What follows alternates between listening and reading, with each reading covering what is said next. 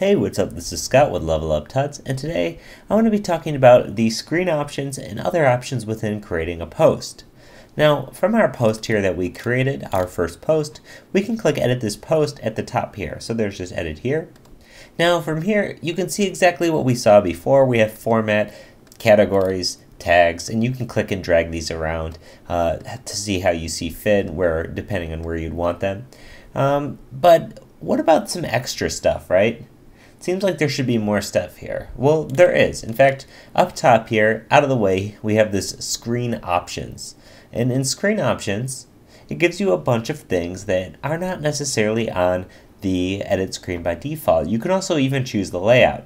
For instance, if you wanted this all to be in one big column, you could select this number of columns to be 1. Split it up into 2, you could have it be 2. Now, let's just turn some of this stuff on. We have revisions, excerpt, send trackbacks, custom fields, discussion, comments, slug, and author. Now let's see all of these things that we just added here. If we scroll down, it puts them all down here in the main column. Of course, you could drag it and move it wherever you'd like. Revisions just shows the times that this was last updated.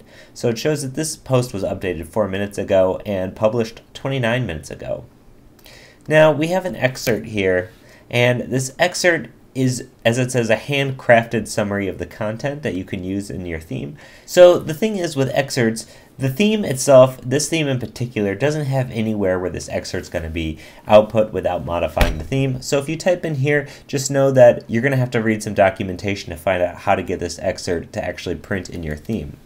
Next, we have trackbacks. To send trackbacks, so this is a way of letting legacy blog systems know that you've linked to them. Basically, if you need to know what a trackback is, you probably know what it is. If not, it's something that's worth Googling, and it says you can just enter the URLs within separating them by spaces in here. So if you need to add trackbacks, this is how you do it. Next, we have custom fields, which again allows you to post extra metadata in your theme, but if your theme doesn't have a way to output this metadata, nothing's going to show up. So here you could have a name and a value, but that doesn't mean anything's necessarily going to show up on the front end of your website if your theme doesn't call for it.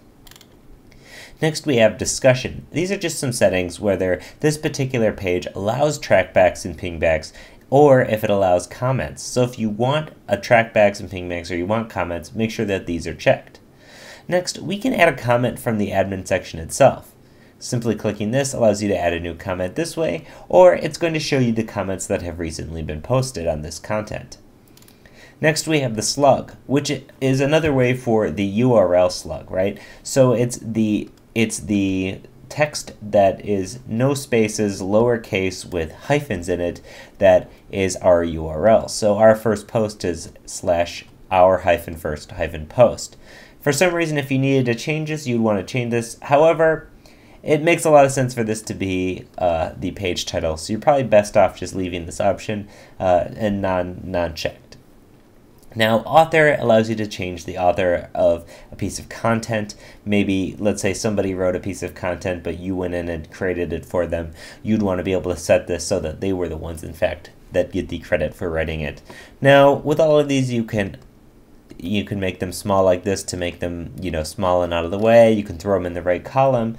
But a lot of times, it's really, some of this stuff your content editors aren't going to need to see.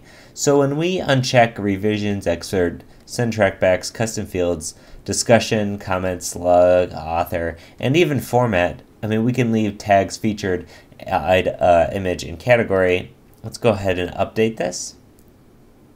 Next time we create a new post, let's go to new post. You'll notice that those items are exactly what we told it to be. So WordPress remembers what your screen options are. So just make sure that if you have all this stuff turned on, that you want your content editors to see that kind of stuff. Of course, they would need to have access to edit in the first place, but just be conscious of how you want this edit page to be set up, and then WordPress will remember that. So we've created our first post, we've edited it, we used the screen options, and now we're ready to start creating pages. So in the next video, we're going to create pages, and then we're going to move on to some more advanced stuff. So as always, this is Scott with Level Up Tuts. If you have any questions or comments, please leave a comment in the video or hit us up at Twitter at Level Up Tuts. Check out the Level Up Tuts forum or on Facebook or pretty much anywhere. Thanks for watching. Bye.